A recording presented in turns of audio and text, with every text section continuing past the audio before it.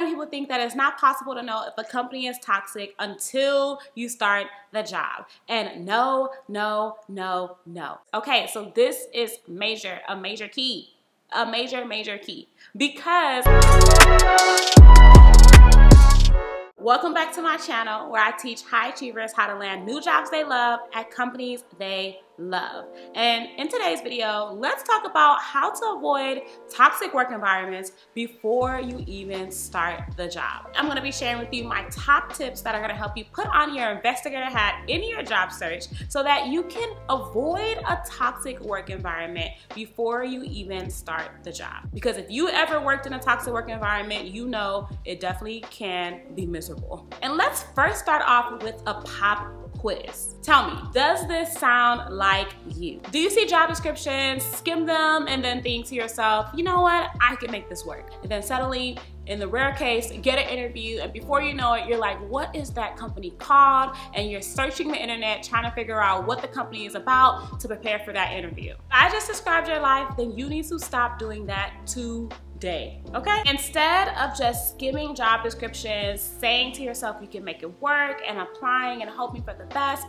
I want you to do something else. I want you to start reading between the lines. Before you apply for a job, you need to start reading between the lines to ensure that the role and the company align with what you want to do next. You need to analyze the job description, review their website to see if it's a website that you'd even be proud to show your friends and family. You need to get a good understanding of what they do, who they serve, and just get a good understanding of what you'd be walking into if you can only go off of just what you see online. All the while you're doing your research, you should be asking yourself, does this align with my career goals? If you had to accept the job just from reading the job description, looking at their website, and doing your research, would this type of opportunity align with what you want, your values, your goals, the type of people you want to be around? That's what you should be asking yourself before you even apply for the job.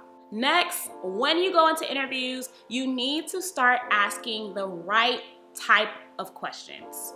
And let me explain what that means. If you're showing up to interviews like pick me, I hope they pick me, I hope they give me a chance, then you're definitely doing it wrong. And if you're showing up to your interviews with 37 questions to grill the interviewer because you had a terrible work experience in the past and you don't want it to happen again, then you're also doing it wrong.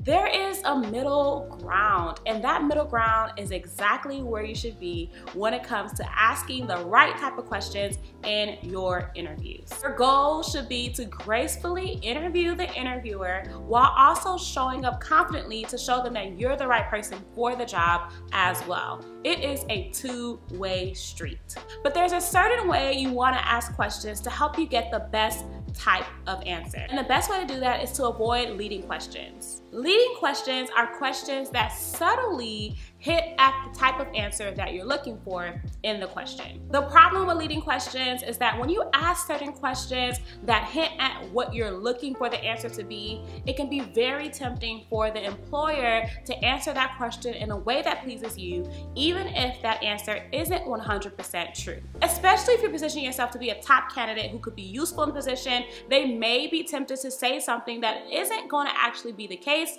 when you start the job. So for example, it might sound good to say, how often do employees leave the office at 5 p.m.? But if you're asking that question, you're telling the interviewer that you would like to leave work by 5 p.m. and is that going to be possible? And because you've already hinted that that's what you are looking for, they could be more inclined to say, oh, employees leave the office at 5 p.m. all the time, which might not be the case. But because you told them what you're looking for in your question, they know how to answer it.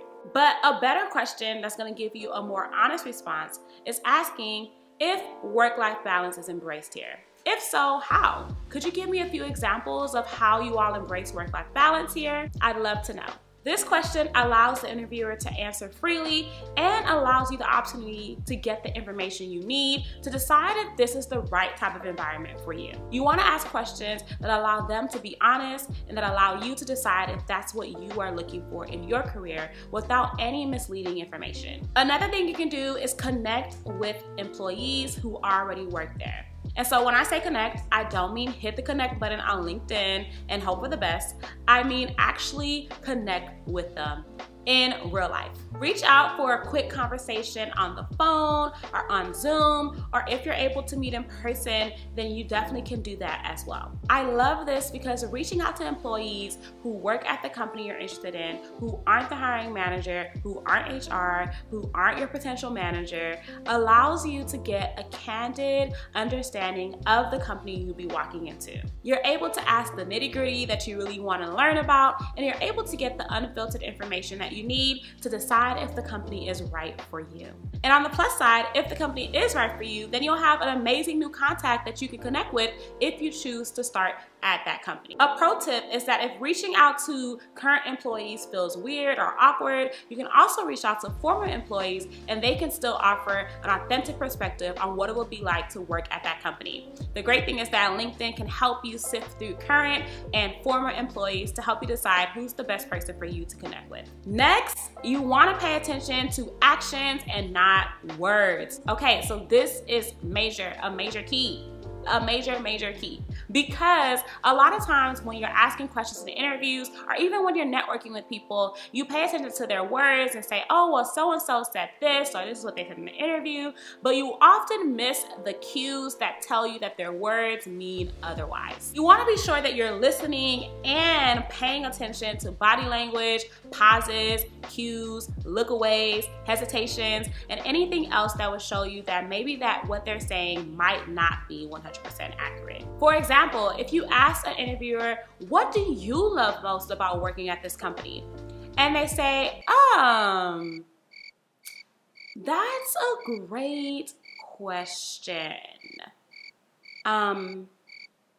So if they pause, if they seem awkward, if they don't even know what they really love about that company, even if they go on to say something else that sounds good, just the fact that they paused, they were awkward, they maybe looked away, felt uncomfortable, that's a good cue that maybe they're not as happy in that position or at that company as you may think that they may be. Another thing you want to do here, and this is where so many people miss the mark, and it's you want to be patient, not desperate.